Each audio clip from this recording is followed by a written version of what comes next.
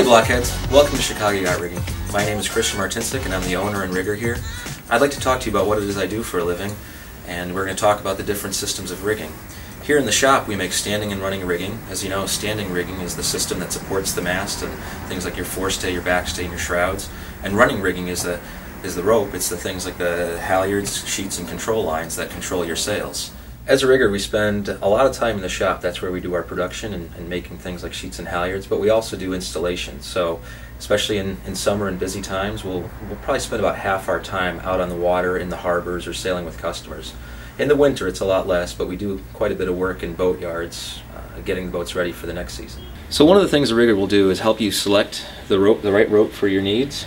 And then what we'll do is we'll take the rope here and turn it into line. We'll take it off the spool, and then we'll add splices and treatments to make it work for your boat. Things like the reeving eye splice on the tail of the halyard to help pull it through the mast.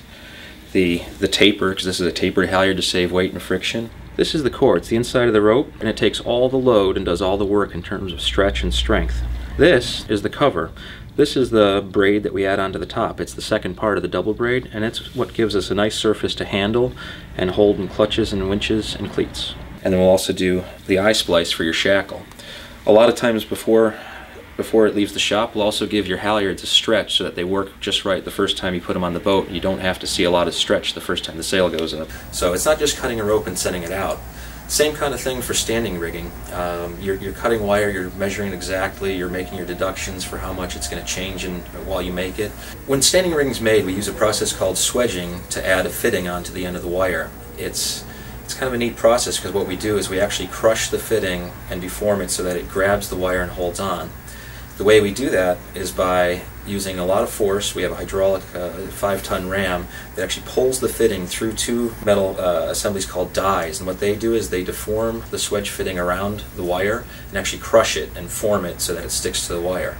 There's another way to do standing rigging in which you don't use a swedger. You can use a mechanical terminal, which is something that kind of you disassemble the wire and then you reassemble it with a terminal over it, and that holds it all together. Something you'll hear me refer to often is a clutch, so let me get one and show you how it works and how it's different from a cam cleat.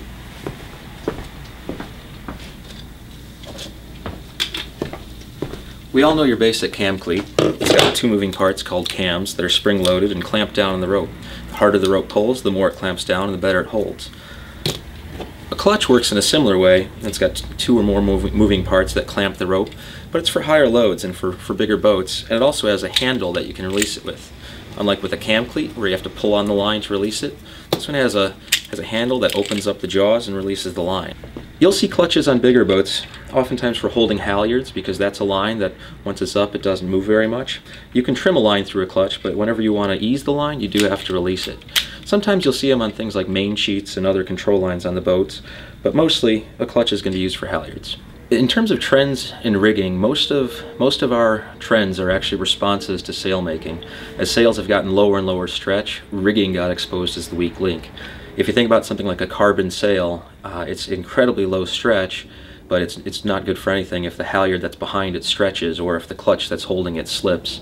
So we've kind of had two advances that have matched the high-tech sails. We have lower stretch cores, things like PBO and heat set Dyneema are now matching the stretch that you have in the sail. And then just as important, we have the high-tech covers. If you think about the sail and the halyard as a system, if the sail doesn't stretch and the halyard core doesn't stretch, all that load ends up right at the clutch, and if you have a cover that's not up to the task, it'll either slip through the clutch or it will break. So everything we do is kind of driven by matching the technology that's in sails. I hope you enjoyed finding out a little bit more about what a rigger does. Come back soon for more videos.